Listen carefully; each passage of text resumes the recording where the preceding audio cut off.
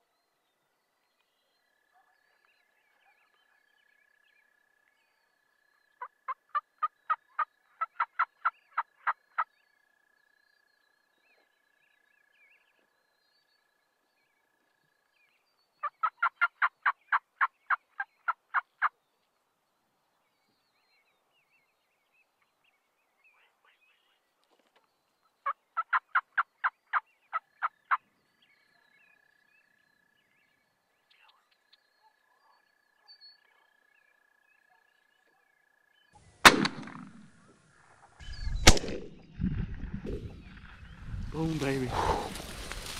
When did this guy come out here? That couldn't have been more perfect. You kept telling me to wait. I started shaking. I saw you shaking. Yeah. I was shaking. I had to keep my hands off the camera. Yeah. He was freaking beautiful. When he came in, the first time he found out, I said, that fan is perfect. Oh, yeah. The old 410 did it again. Oh yeah. I love this thing. Dude, just waylaid him. Yeah. I can't believe he didn't. Where's his hens at? I don't know. Where's this other? Where Yeah. did he come from? Unless there's hens across here or something, but I don't know. What just happened? We just killed a Michigan longbeard. While we were sitting here, we've only been here for about an hour or so, probably. And all of a sudden, one gobbled right back here in this thicket, and he wasn't very far, so called a little bit, and he would just gobble every once in a while. He probably gobbled back in there 3 or 4 times, and we were just sitting here. We knew he was going to come out here. He was out here last night, and last year I killed my bird in the exact same spot, and he did the same thing for about 4 days in a row. So we thought we had a pretty good chance at him. So we were sitting here, and I see him pop his head out, and I was like, there he is. So he just kind of slowly eased his way through there, gobbled at us once over there, and then finally got up to the fence and looked around, and must have thought it was okay, crossed, and worked his way in. Finally, he was like, what, 30 yards before he started strutting. And after that, it was game over. And supposedly after I shot, another turkey flew off right here. He must have came from behind us across the creek, but that was another longbeard. Never heard him, never seen him. We were pretty dialed in on this one. But Yeah. What is he? 12 yards probably. yeah, we put the decoys pretty close. The geese are coming in. They're coming in. I didn't realize I put the decoys that close until I got back here. I was like, well, it is what it is now. Yeah, I love it though. Of course, when he started going through the weeds over there, I was like, well, please don't skirt us and just... Yeah, I know. I was kind of worried. I wonder if he saw that other bird back behind us and was skirting out to him, and he just couldn't take the DSD anymore. Probably brought that other one. That's what I was wondering. I could see back behind us pretty good, and apparently not good enough because I kept checking back. I've checked back there like 5 or 6 times, and them weeds or I don't know if they're standing beans still or weeds, but they were covering a lot of that field. I'm like, if a turkey comes out, he's either coming down this edge, or he's gonna skirt all the way around that tall grass, and he must have skirted all the way, unless he came from across the road too. He could have. Yeah. Well, remember last year we tried killing that bird that was in there. Yeah. And they were all hanging out in that tall grass, but dude, he had the old DSD laying flat on his back. Yeah, just killing that DSD. I got nervous when he got up to it. He wasn't like strutting or nothing, but the way he was gobbling, he was... He was ready for it. Oh yeah, I was ready for it. You're like, you ready? I said no. Well, I'm not ready. Just making sure you're ready. I said don't kill him yet. Kentucky did me in, so you're ready to squeeze. Yeah. That was cool. I guess we can go look at him. Huh? Go check him out. Giant, dude.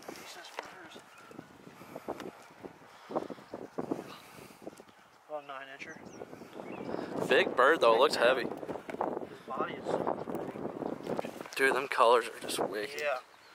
That thing is beautiful.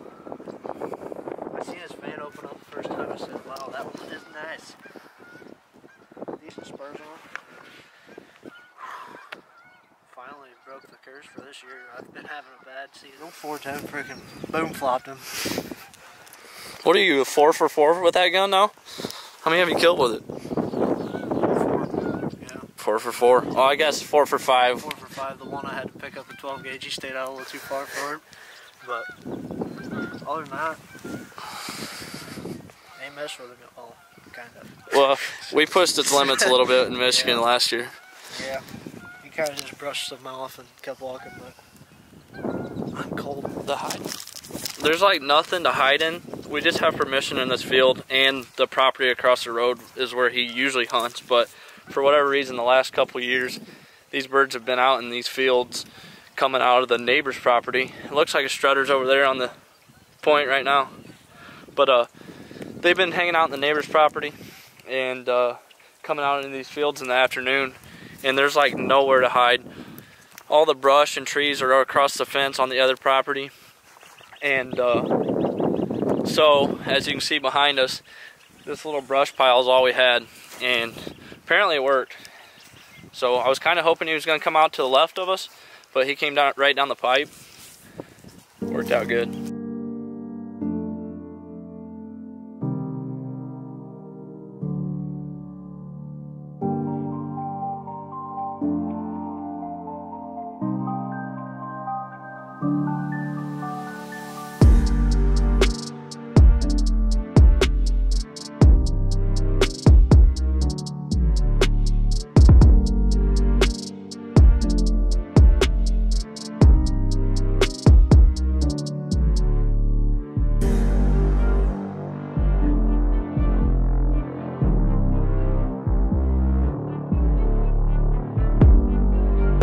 Alright guys, we're on our way back home from Michigan now. Tonight couldn't have went any more perfect.